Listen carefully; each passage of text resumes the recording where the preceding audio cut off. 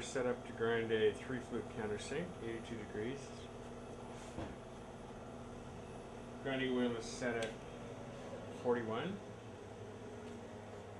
We have a Cuttermaster spindle on a Cuttermaster Professional. We've got a couple of dial indicators set up to keep an eye on positions.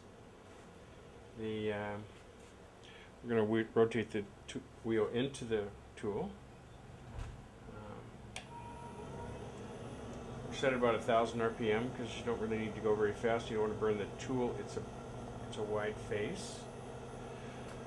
So once you get everything set up, keep an eye on your face. There's a cam here that has 3 lobes on it. It rides on the cam follower. Spring-loaded cartridge in the back to keep the tension on the roller. And you just rotate this slowly and keep an eye on the flutes until you pick up the flute. And then just feed in until it looks like you're going to touch, keeping an eye on your cut depth. And just rotate it around.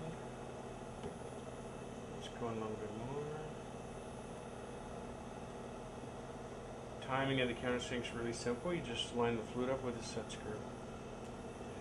There's lots of clearance between the flutes. So there we're just starting to touch. So we'll take a couple of thou.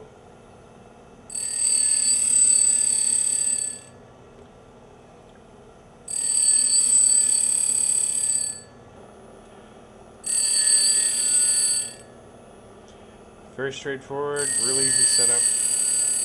Not going too fast, don't burn the tool. And that's all there is to a 3 flute.